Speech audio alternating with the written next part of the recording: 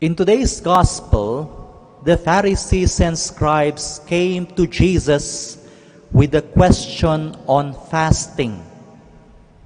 They said, the disciples of John the Baptist are fasting.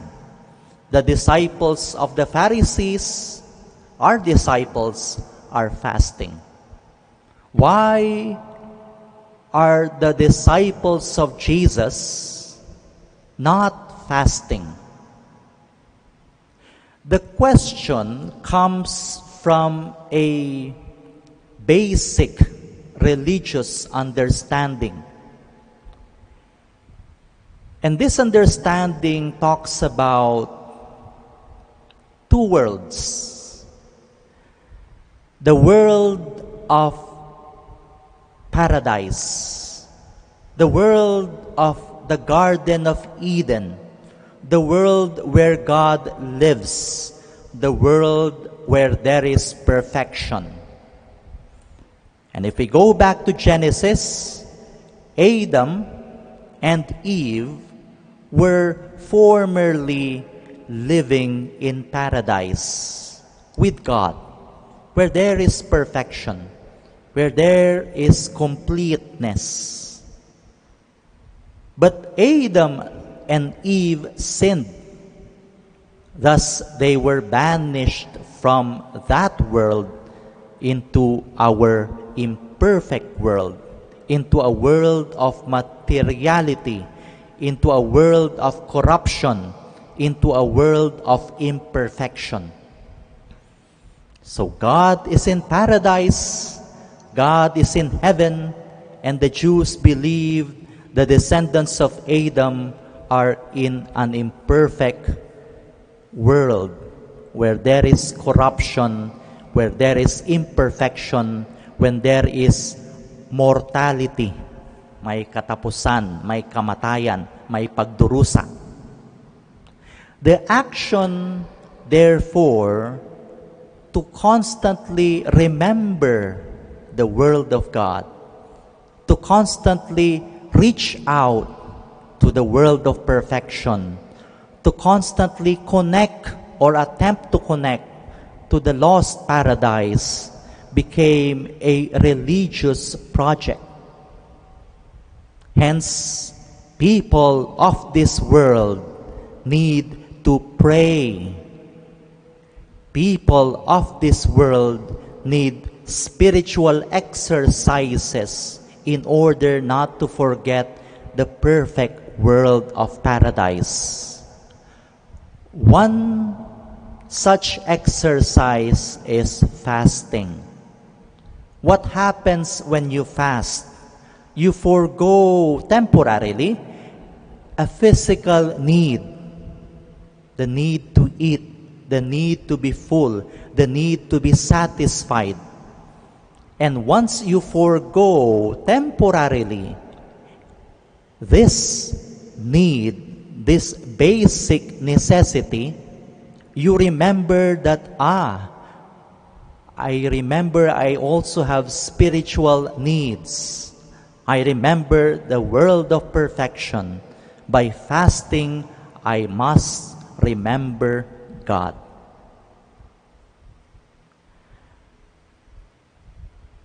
The challenges of our new world becomes multiplied. Why?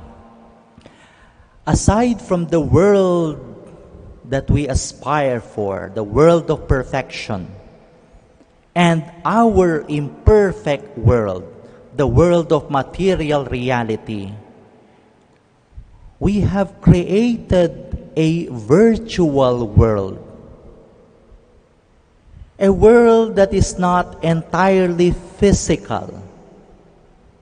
A world that you cannot touch.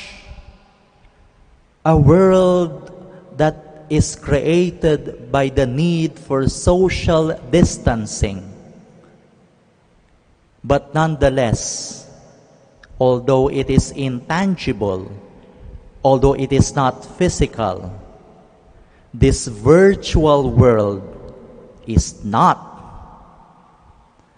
the heavenly world. And we bring our learners, we bring children into this new reality where they, in their basic education, need to be educated in the virtual world and try as much as possible to approximate, to recreate a normal physical classroom. Harinawa, magampanan nating malampasan ang pagbabagong ito para patuloy pa ring matuto ang ating mga mag-aaral.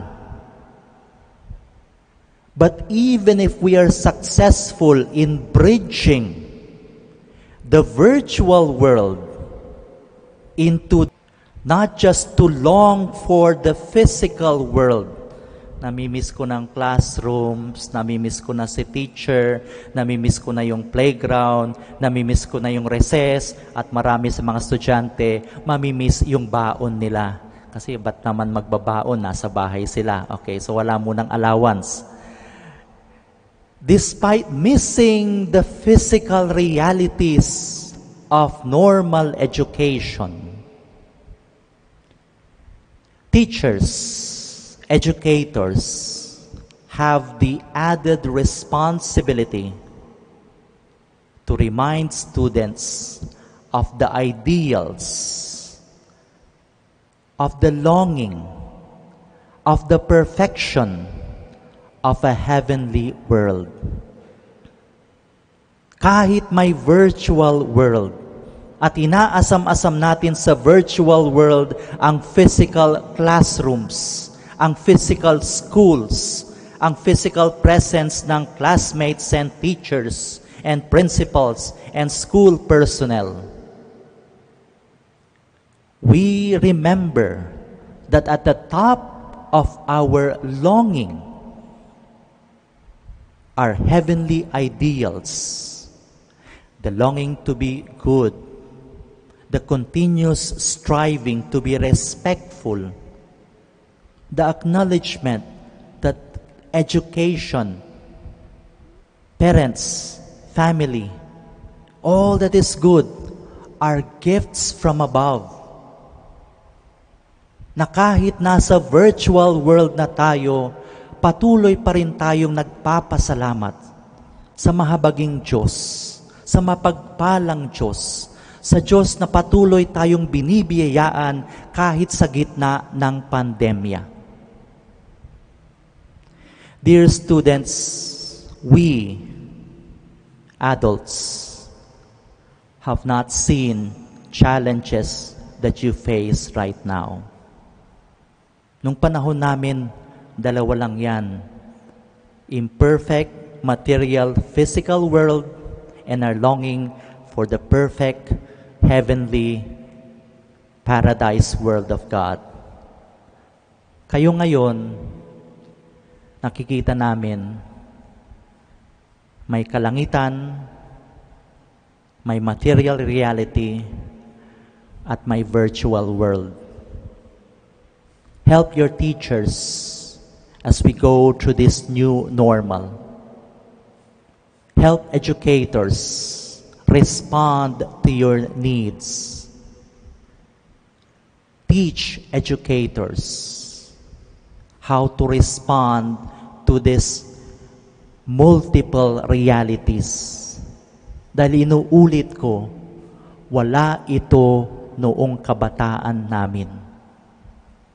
This is new wineskin. This is new challenge. This is new difficulty. But a challenge that admiringly we look to you and we see, kaya. They are adapting. They are learning. Mas mabilis nga mga estudyante magtuto ng mga online classrooms, online platforms. Ang bilis. ng learning capacity ng students. And we admire you for going through this difficulty. We encourage you to continue learning, to continue connecting with your friends, to continue that respect and high regard for your teachers, to continue valuing that which we have valued, but admittedly at a time when there are less complications. Let us be one in prayer as we go through this different reality. The challenges are not insurmountable. The challenges may be real, but all the more the grace of God, the protection of God, the guidance of God, and the gift of wisdom from God is all the more real.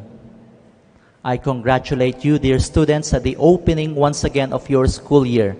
I congratulate you for your resiliency. I congratulate you for your perseverance. Again, it is a time of adjustment, but nonetheless, it is likewise a time of grace, a time of new realities, a time of still a time of God's ever-loving presence, even and especially in our educational system. Let us all